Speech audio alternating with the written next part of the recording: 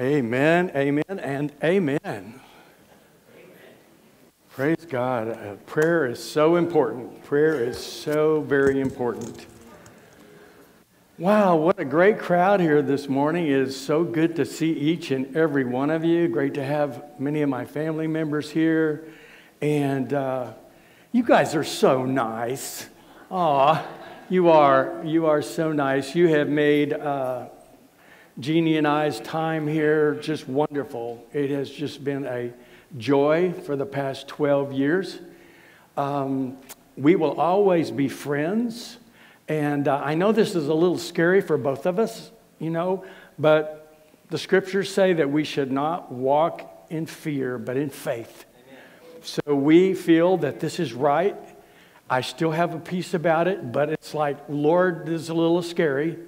And you're feeling like Brother Ben's leaving, and this is a little scary. But we know that God has a plan for each one of us. And I will continue to pray for this church. And this is my last official Sunday as pastor here, but I am certain that I will do other services here. I know that. We're not moving to Timbuktu, all right? And you still have our number, and I'm not going to block you, all right?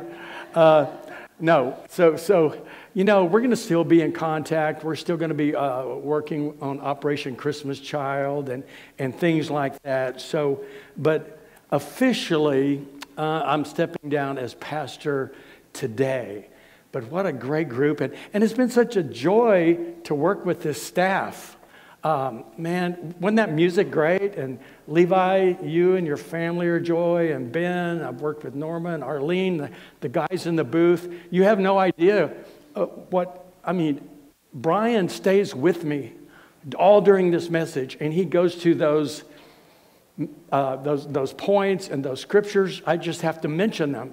And so Brian needs a big pat on the back, but all of you do. It's been a great joy, and I will always consider you guys my friends, my buddies. Maybe we can do some things together. And so it's sort of surreal, but I know it's right. But it's so great to see you guys here, and I know that God's in control. Let me just say that. God is in control. Amen. And man, look at all those goodies, you guys. Oh my goodness. You have always been a very generous church, and just continue to do that, because I think God has some exciting plans for Tulakes Baptist Church in the future. All right, before we read our text, and it's Who Are the People of God, Part 2. And I think that's so appropriate because God has called me to minister to the people of God. And so we are going to look in just a moment at Jesus' high priestly prayer. But before we do that, I thought we might have just a little bit of levity. Did you hear of the 12 reasons why a pastor decided he's no longer going to attend sporting events? You probably heard something similar to this. Well, number one, every time I went, they were having some kind of a fundraiser. Go ahead, laugh, all right? Talk about money. It's like, okay. Number two, the people with whom I sat with didn't seem very friendly. All right. That doesn't apply here because you guys are a friendly church. When people come, they say, this is a friendly church. Number three, the seats were too hard and not comfortable. Number four, the coach never spoke to me. And I apologize. I try to speak to everybody. Number five, the referee made a decision that I didn't agree with. All right. Number six, I was sitting with some hypocrites. They didn't come to watch the game. They only came because it was a social event. Okay, you can say amen to that. Okay. Some games went into overtime, and I was late getting home. Number 8, thank you. Number 8, the band played some numbers that I had never heard before. All right. Number 9, the games were scheduled when I had to do needed to do other things. Number 10, my parents took me to too many games when I was a kid. All right? I've actually heard that one. Number 11, since I read a book on sports, I feel that I know more than the coaches do, so I'm just going to stay home. And finally, I don't want to take my children to any sporting event because I want them to choose for themselves what sport they like best. I've actually heard that one. And I said, the reason you don't take your children to church, the reason you don't go is because you don't know the truth. And once you know the truth, you want to help your children and your grandchildren to know the truth. And so if I know something, if I can teach somebody, if you know something about cars, you need to teach them about cars, okay? Because you know how they function. You know the truth about how cars operate. And so I guess the bottom line is if you're looking for excuses not to come to church, you can always find them, right? The devil will provide them. And I know some people cannot come because of health reasons and there's always conflicts. But I just would say this, make your church attendance prayerful. Pray about it, okay? Because church is where God does great things. He meets us here and He moves in our hearts. And my heart has already been lifted up by such great worship this morning. Some of those great hymns. So we're going to read our text this morning. Let's go ahead and read all of it from 13 to 24, even though our main points are just going to be 18 to 24 this morning. This is Jesus' high priestly prayer. It's not all of it. And then we're going to review the first 4 points and then the new 4 points that we're going to look at this morning. But now I come to you, meaning he's praying to the Father, and these things I speak in the world that they may have my joy fulfilled in themselves. I have given them your word, and the world has hated them because they are not of the world, just as I am not of the world. I do not pray that you should take them out of the world, but that you should keep them from the evil one. They are not of the world, just as I am not of the world. Sanctify them by your truth. Your word is truth. As you sent me into the world, I also have sent them into the world. And for their sakes I sanctify myself, that they also may be sanctified by the truth. I do not pray for these alone, but also for those who will believe in me through their word. That means us today. That they all may be one as you, Father, are in me and I in you, that they also may be one in us, that the world may believe that you sent me, and the glory which you gave me I have given them, that they may be one just as we are one, I in them and you in me, that they may be made perfect in one, and that the world may know that you have sent me and have loved them as you have loved me. Father, I desire that they also whom you gave me may be with me where I am, that they may behold my glory which you have given me, for you loved me before the foundation of the world. Join me in a prayer. Father God, we thank you for this prayer because it helps us to understand who we are as your people, as your children, Father.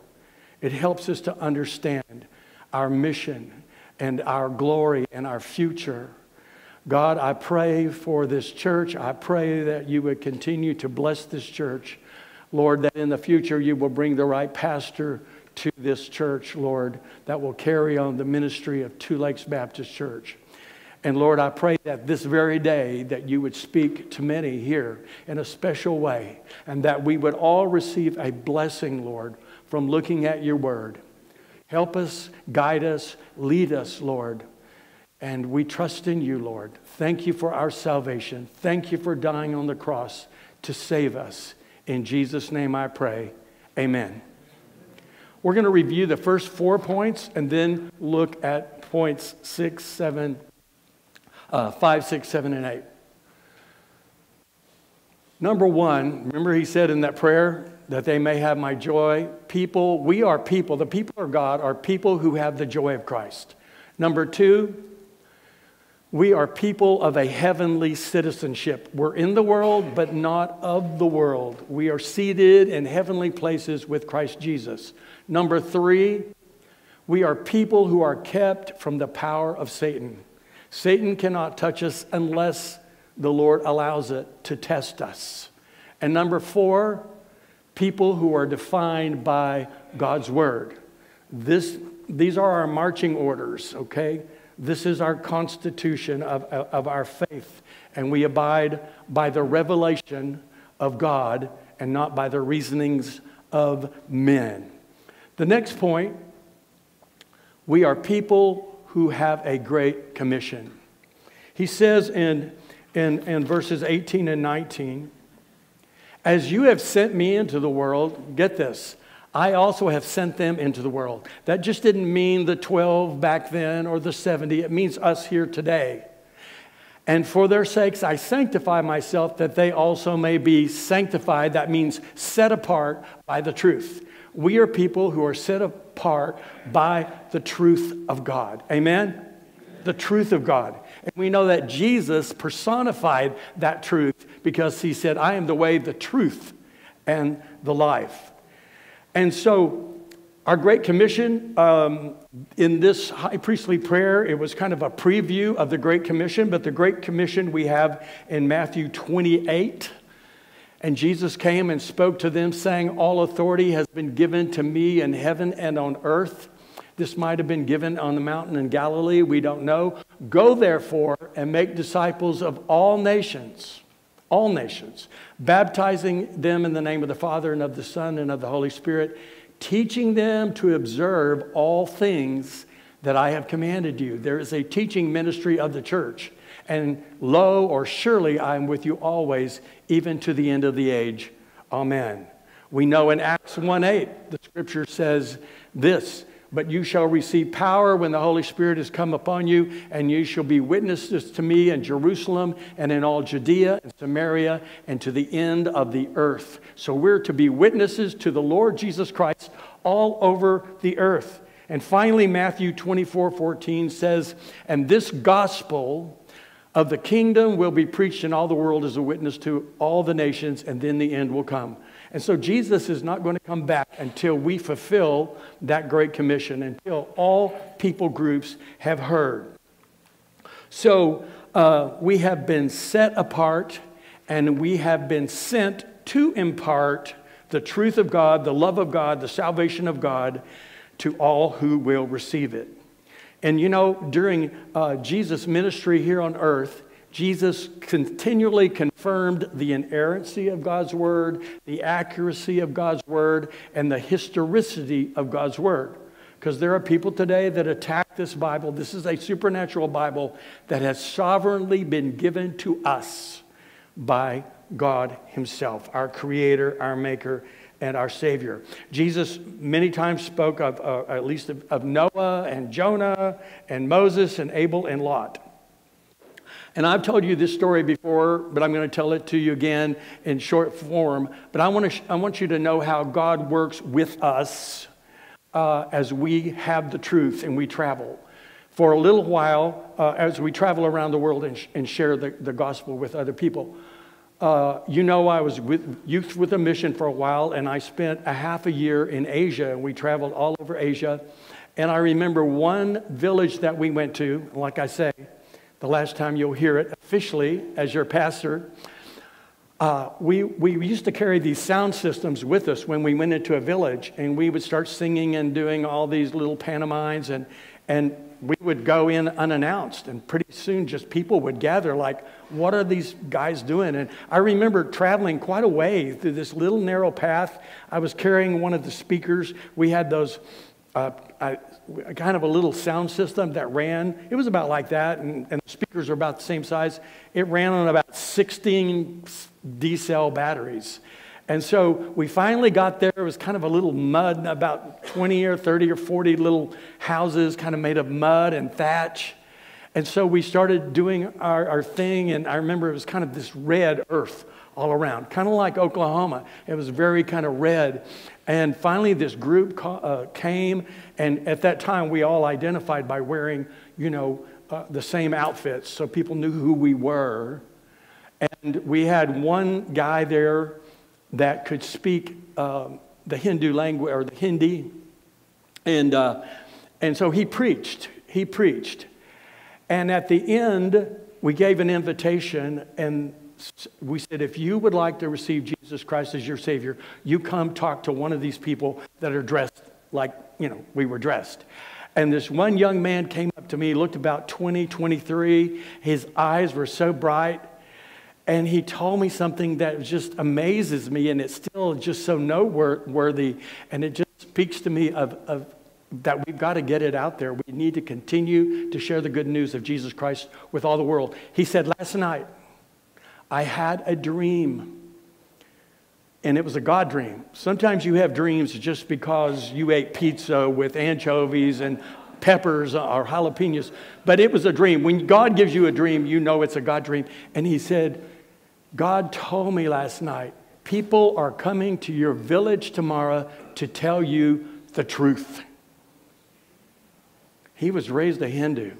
In that area, they had Sikhs, they had Muslims. They are coming to tell you the truth. The truth is the gospel of Jesus Christ. God's only Son provides eternal life. And there's no other way to God. His eyes just beamed. He received Jesus so quickly. He was so excited that he finally knew the truth. The Hindu religion is very confusing, and reincarnation over thousands and millions of years and da-da-da-da-da-da-da. Not the truth. This book, the gospel of Jesus Christ, is the truth. And you don't have to go to India. I'm going to tell you one quick little thing here, and then we're going to move on rather quickly because I have to do that. I don't want to go into overtime. All right. But you don't have to go to India. The other day I was down here on 39th and Old 66, and I was at the new On Q across from Brahms. You guys know where that is? Yeah. And so I was there filling up with gas, and this guy came up to me and said, do you have jumper cables? And I said, I kind of checked him out like, yeah, I might. I don't know. And I was filling gas. So I saw him walking around talking to everybody. Pretty soon he walks back by my truck. I'm finished filling up with gas. I said, did you find any? He goes, no. So I'm kind of like going, Lord, is this guy a scammer? Is he for real? Does he really? You know what I mean? And ladies, I don't expect you really to do this, but guys, we can do this. So I went over to his truck. He had this old white truck. It looked really beat up. It looked about 20, 25 years old. He had a homemade camper on the back made of plywood and some kind of plexiglass. He had 2 dogs in the cab that were looking at me and barking, and he looked pretty scraggly, But I said, where are you going, man? He goes, Grants, New Mexico. He said, I don't know. Anybody's been to Grants, New Mexico? So I began to talk with him, and I lifted the hood, and I said, yeah, I got some jumper cables. So hooked them up to his truck. Well, he tried to start it. It didn't start. He tried to start it about 3 times. It didn't start. I said, we just got to let it charge your battery up. But you know what I was able to do? I was able to share with him Jesus. And while we're standing there, he said, I've been thinking about God and things like that, but I don't know. There's so many bad things in the world. I just don't know if there really is a God. And so I began to explain sin and Satan and that Jesus came to deliver us from the curse of sin, and that's where there's bad things and da-da-da-da. We talked for a while, and, he really listened. He really listened. And finally I said, try your vehicle again. He tried it. A big puff of black smoke came out, about choked us. He apologized for the smoke. And then I said, here, let me give you a witnessing track. I gave him a witness track. I said, here's $20 for gas. And he looked at me and he said, hey man, can I give you a hug? I said, sure. So I gave him a hug there. I think it spoke to him. You don't have to go to India. I'm not saying that to exalt myself in any way. Do you get that? I'm just saying we can do things like that in a very practical way right here in the United States, to witness to somebody about Jesus Christ on a practical level, and just tell them, man. And before he left, I said, may I pray with you? And he said, please. And we had this wonderful prayer together. And then I took off. But I'm hoping that when I get to heaven, I'm going to see that dude. All right, because he was probably in his late 20s, something like that, I guess. All right, number 2, or number 6, actually, people who are one with God. In this passage, I believe it says, it uses the word one like 5 times or something like that. He said, I do not pray for these alone, but also for those who believe in me through their word, that they all may be one. Get that? As you, Father, in me and I in you, that they also may be one in us. That the world may believe that you sent me, and the glory you gave me I have given them, that they may be one, just as we are one, I and them and you and me. I think the main thought here, of course, is that he wants us to be unified as one. The body of Christ needs to be unified. We are people who are called to be one with God and one with one another. The oneness of the church, let me say this, does not rest upon superficial differences such as our social status, our looks, our education, our personal preferences, or our individual talents. Where do we get the oneness? The oneness of our church, it means this, that we share the same spiritual goals, that we share the unity of the Holy Spirit. We share the same doctrine of salvation, and we share a genuine concern for the well-being of one another. That's what it means. It's what it means. And so if you want to find a unified church, you find people that are walking, seeking God, listening to the Holy Spirit. If you want to see a mess in a church, it's people that are following what they think. Well, I think this and that, and I think, okay, that's my Oklahoma accent, by the way, country. But we're glad you're thinking, but what does God think, okay? Let's just time out. What does God think? Have you been praying about what God wants? Ephesians 4, 1 through 3. I, therefore, the prisoner of the Lord, beseech you to walk worthy of the calling with which you were called, with all lowliness and gentleness, with long suffering, bearing with one another in love. Sometimes we have to bear with one another in love.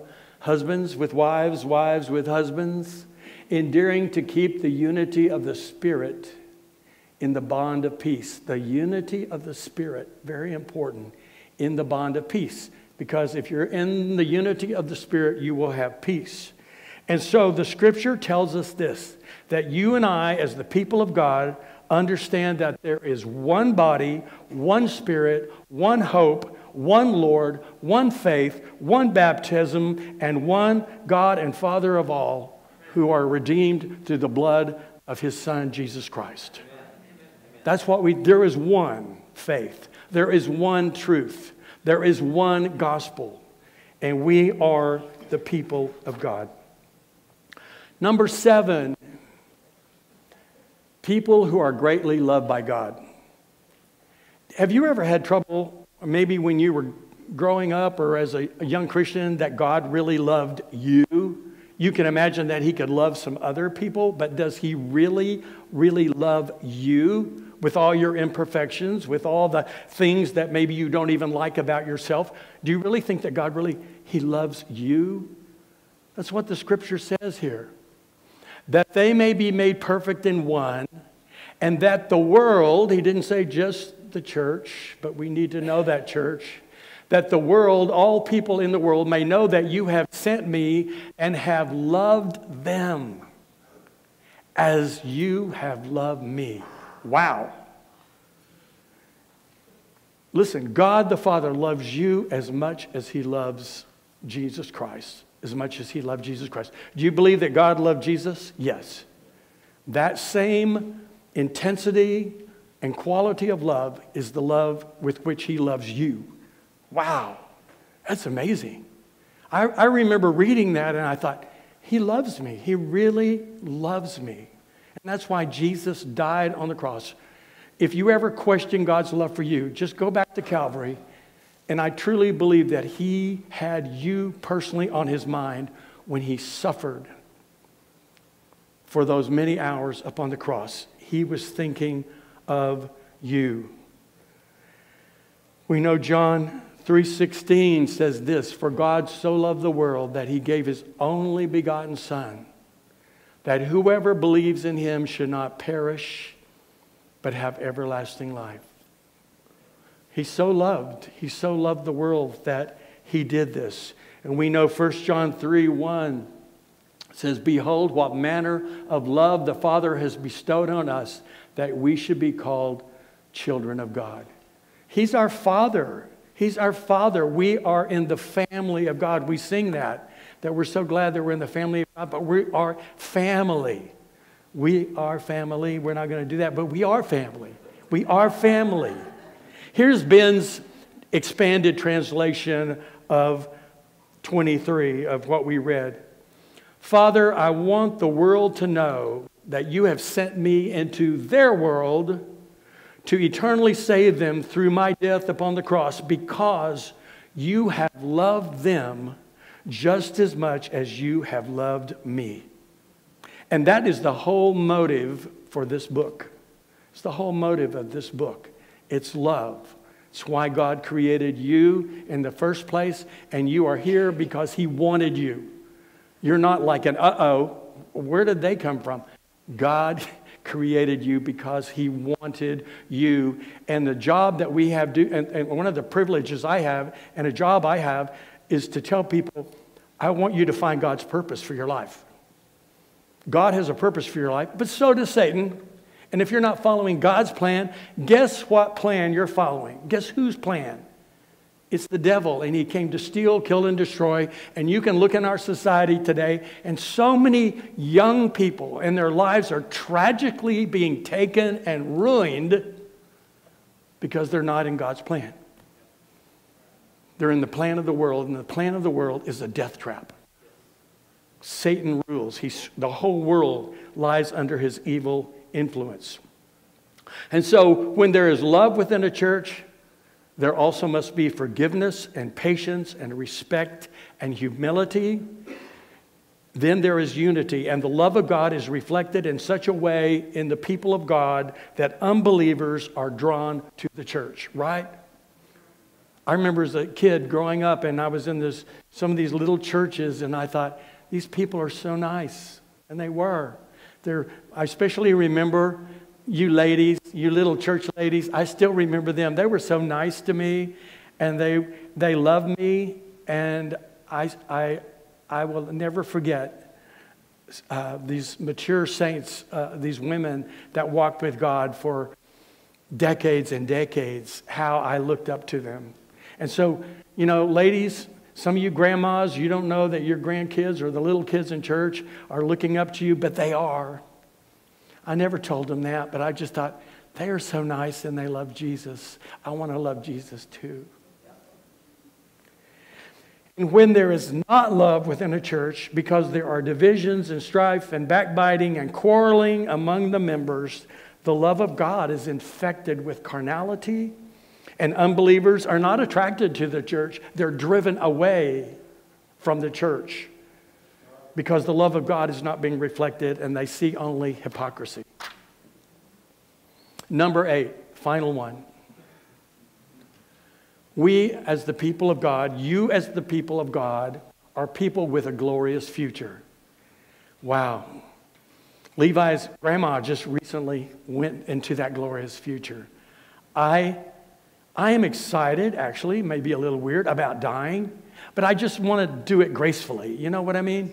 I'm excited about getting to heaven because I know that I can't get to heaven unless Jesus comes back beforehand. But I do want to stay here and make a difference for Jesus Christ as long as I can. I don't know what the future holds, but somehow I do want to influence people to come to Jesus. I know a lot about the Lord because he's revealed himself in certain ways to me, perhaps no more than he's revealed to you, but I want to share what I know. I have my own story. I went from Hollywood to the Holy Word. All right? Yeah. And so I want to share that with people. I've seen famous people. I've seen millionaires and people that seem like they had it all. Yeah, like Bogey and McCall. But they didn't, all right? They didn't. Inside of them, they were empty. They were searching. They were looking for truth. So we're people with a glorious future. Verse 24 says this, Father, I desire that they also whom you gave me may be with me. Is that not awesome? That they may be with me where I am. That they may behold my glory, which you have given me, for you loved me before the foundation of the world. He said, I want them to be with me. Jesus is saying, I want you to be with me. I want you to be with me. And so,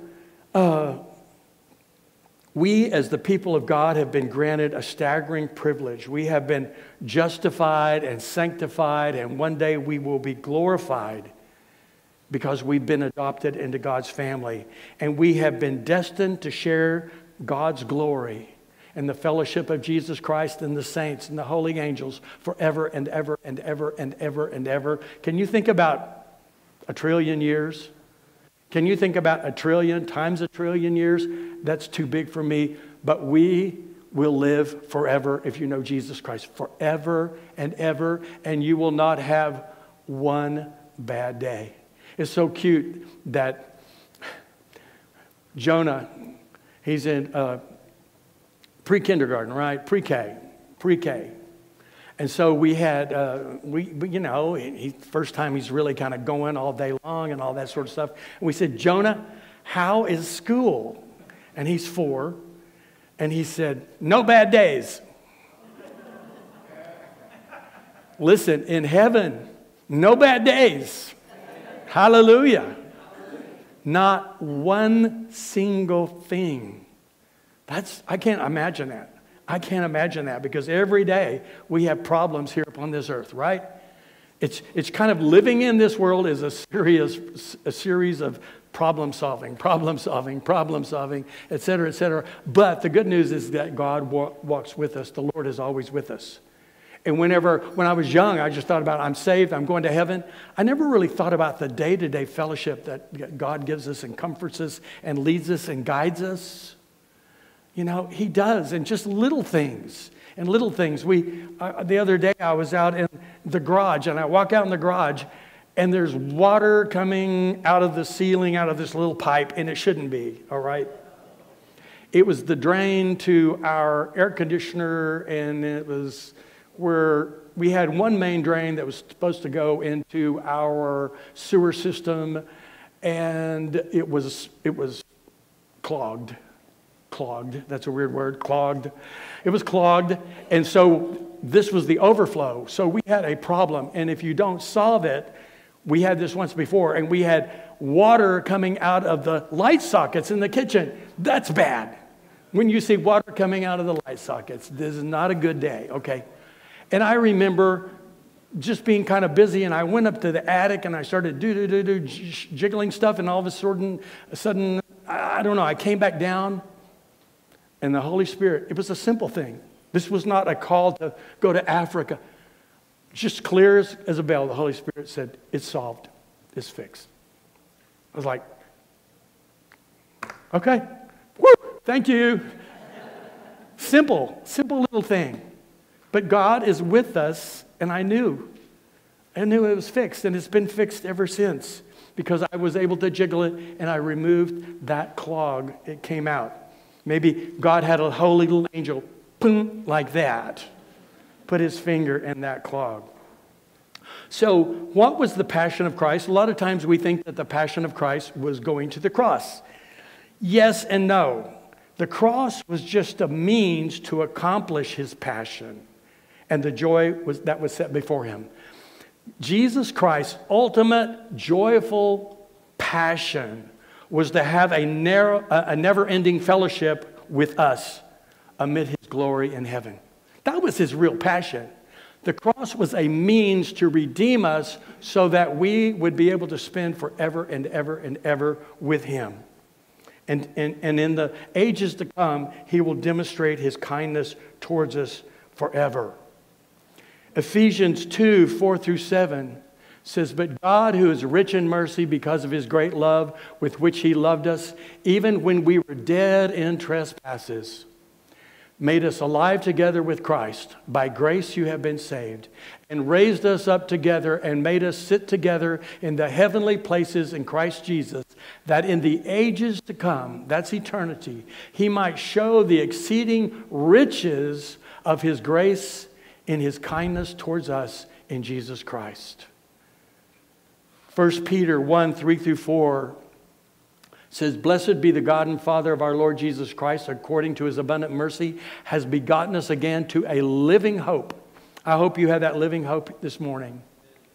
Through the resurrection of Jesus Christ from the dead, to an inheritance incorruptible and undefiled, that does not fade away, reserved in heaven for you. You have an incorruptible inheritance waiting for you in heaven one of these days. And it will blow your mind. You will not be able to, you can't comprehend it this side of heaven. You will not be able to comprehend it. You know, Jesus said he's gone to prepare a place for us. And he said, if I go to prepare that place, I will come again and receive you unto myself, that where I am, there you may be also.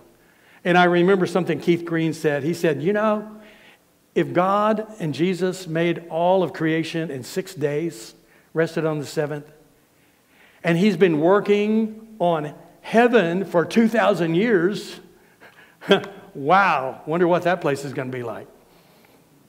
He had us, yeah. It's kind of like sometimes if Jeannie and I will see something and we'll get something for the grandkids, and we thought, oh, the grandkids will love this, because we know them. We know that if we get a toy or something, they're going to really be excited when they see it, when they come over to our house. And you know, God the Father and Jesus, they're making that place right now. And they're going, man, Levi is going to really, really like this when he gets up here. He is going to like it so much. Teresa's going to like it so much. Or, I mean, just name your name. He is going, they are just going to they're just going to be in heaven when they see this. Oh, yeah, they will be. All right. Anyway, so the 4 points, let's just review the 4 points, and then I'm going to close this morning.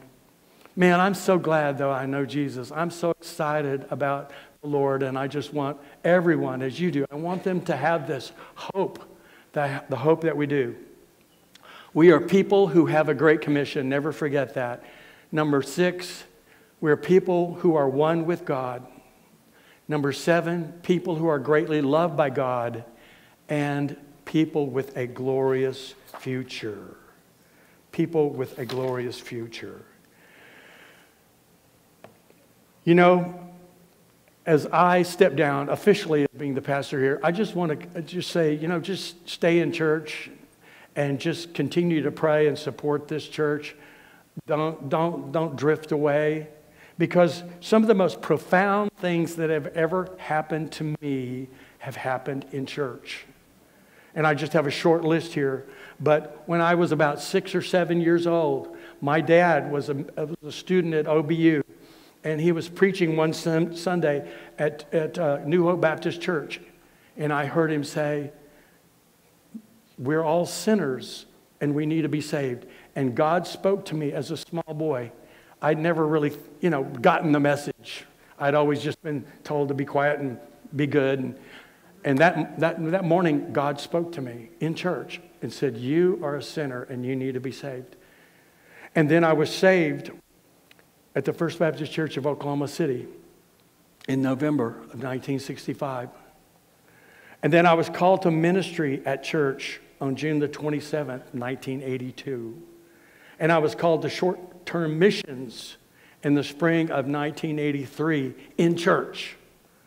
And God gave me a profound vision, and Jesus spoke to me in that vision in January of 1995. Those happened at church. I was in church when those things happened. So I would say, don't stop coming. Don't stop fellowshipping. I heard a story about a lady, and she was completely deaf, profoundly deaf. But she came every Sunday morning to church. Every Sunday morning to church. And someone asked her, why are you coming? And she was somehow able to communicate either through writing or somehow speaking. They communicated to her, maybe through written means, why do you keep coming? You can't hear anything. And she explained why she kept coming to church. Because she said in Matthew 18:20, Jesus said, where 2 or 3 are gathered together in my name, I am there in the midst. And so I come to church every Sunday because I know that Jesus is here. Keep coming to church. Keep supporting this church. And I believe God is going to do marvelous things.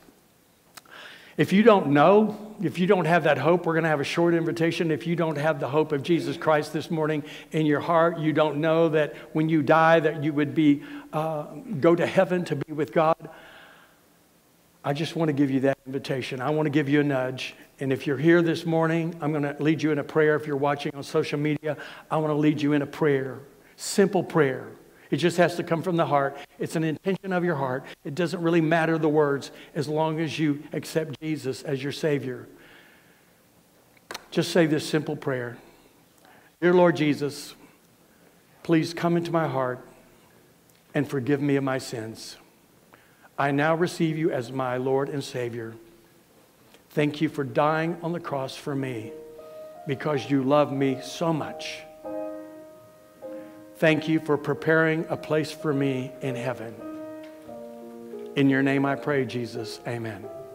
If you prayed that simple prayer this morning, you can come forward and let me know you prayed that prayer. If you're on social media, contact the church. The main thing is tell somebody today that you accepted Jesus. Start praying, start reading a Bible. Find a Bible preaching church and go there. Would you all stand? If God is dealing with you in one way or the other, and you need to make that public this morning, would you come forward?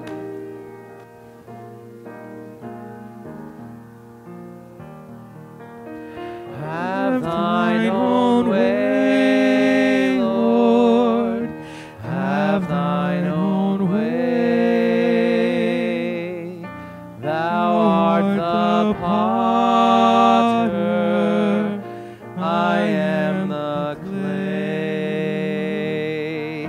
Mold me and make me after thy will.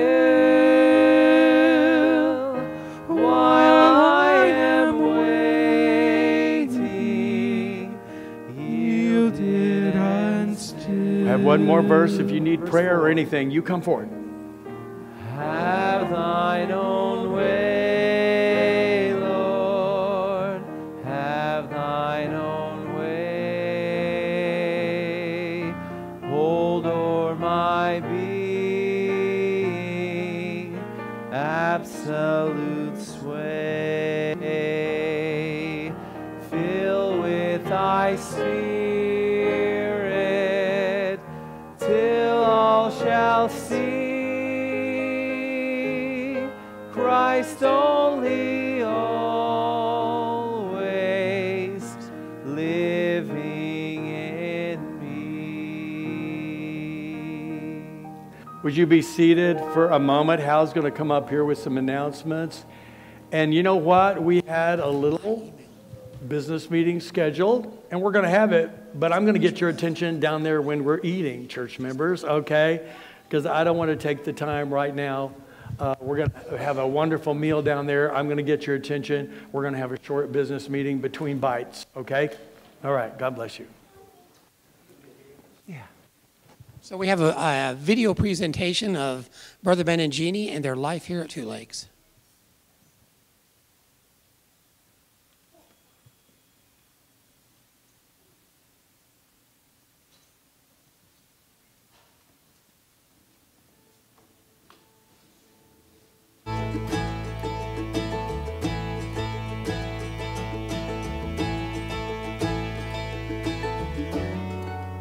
Once there was a holy place, evidence of God's embrace, and I can almost see mercy's face pressed against the veil. Looking down with longing mercy must have realized that once his blood was sacrificed, freedom would prevail. And as the skies grew dark, the earth began to shake, with justice no longer in the way. Mercy came running like a prisoner set free, past all my failures to the point of my need. And when the sin that I carried was all I could see, and when I could not reach mercy, mercy came running to me.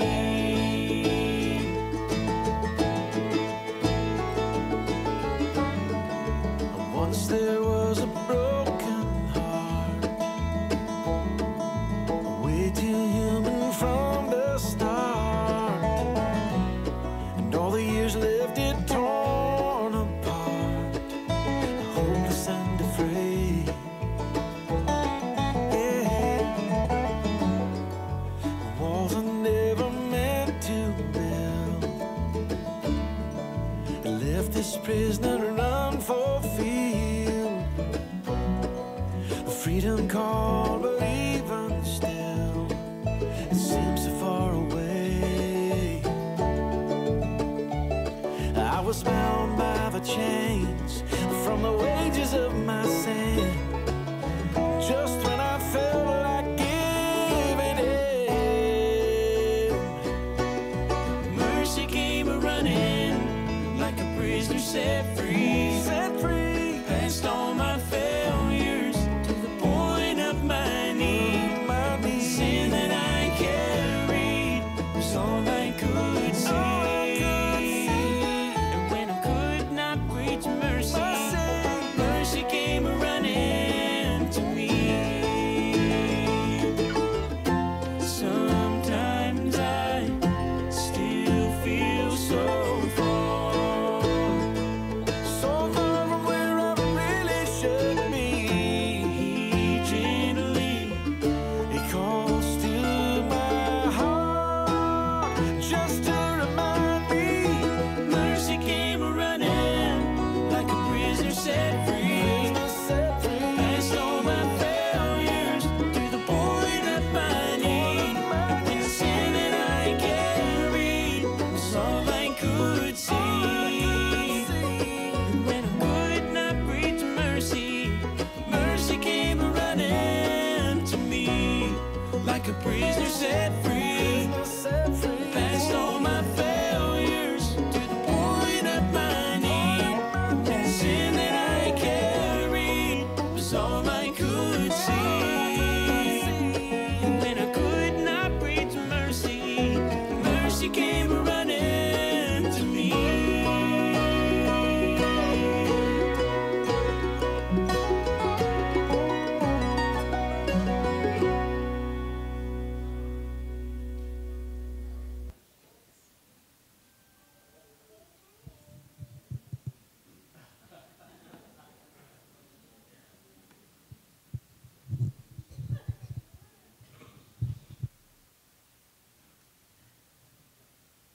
That was during Halloween. All right.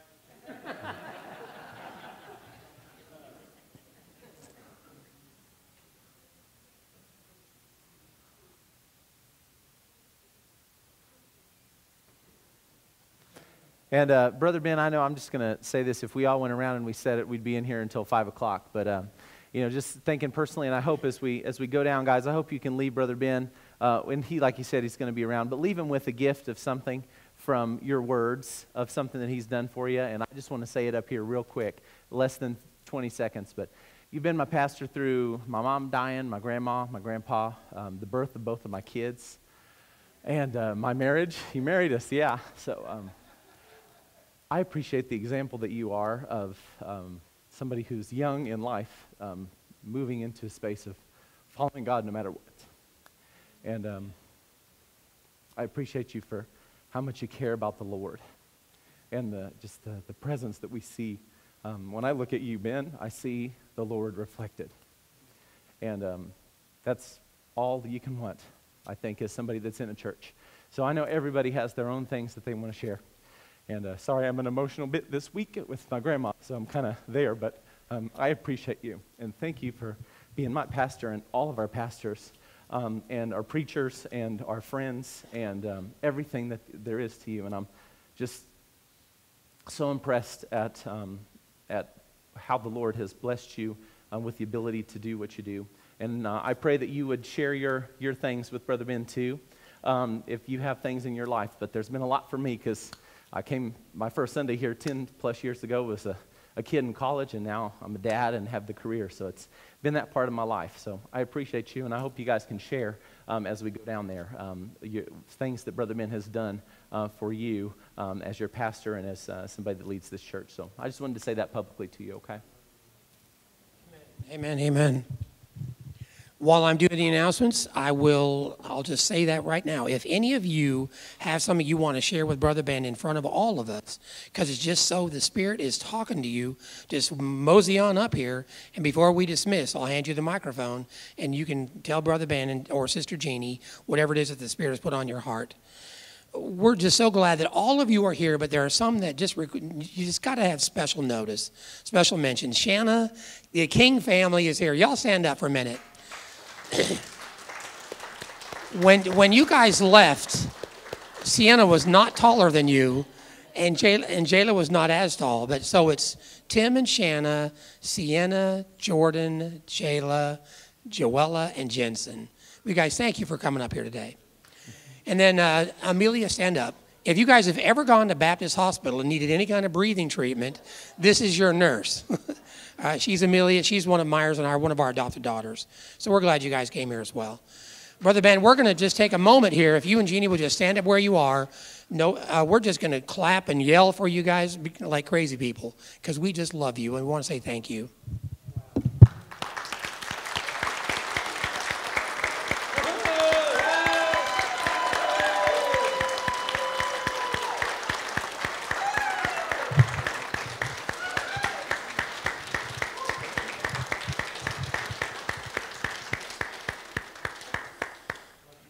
All right, that's enough. We can sit down now.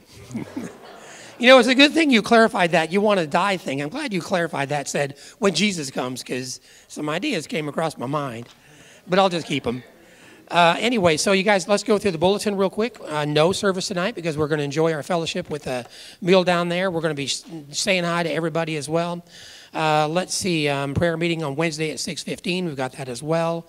You see, we're still about $18,000 short of our remodeling goal for the kitchen. Let's see, the Pastoral Search Committee members, beginning for our new one, is going to be Susan, Linda, Joy, Levi, Stephen, Don, me, with Sandy and Tom as our two alternates. There's our zinger for the week. Live so that if people get to know you, they will get to know Christ better. Something else just occurred to me. This is last week, nope, not last week, the week before, and this week, you're telling us all about adventures that you're having at the On-Q. So I'm just wondering if there's something that, if you guys are having a boring day, go on down to the On-Q. This one you were able to minister to and give them jumper cables and even hug. And the one a couple weeks ago, you chased them through the parking lot. You need Jesus. You need Jesus. That's pretty cool. The On-Q, that's where it's happening. Church meetings, let's see, we're doing that today in the evening service. Staff meeting on October 8th, which is next Sunday. The free sale, that's where beginning tomorrow, make sure the church office is open, or that Arlene is here, or somebody with a key to let you in. And beginning tomorrow, you can bring your usable good things that you want to donate, put them straight into the fellowship hall, so we don't have to haul them back from the youth. All right, starting tomorrow. And then that's at the end of the month as well. Finance Committee on the 24th, Trunk or Treat on the 31st, the Edna McMillan State Mission Offering. We are still a little short of our goal, so remember, pray for about that. That's in addition to your tithe. There's the information on Trunk or Treat night there. We got some October birthdays down there, and at the end of the month, we'll sing happy birthday to everybody as well.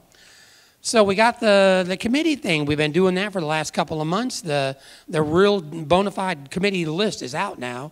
And if you're like me, you'd be surprised that you're on 11 of them. I don't know how that happened, but we're going to see. We're just going to check that out.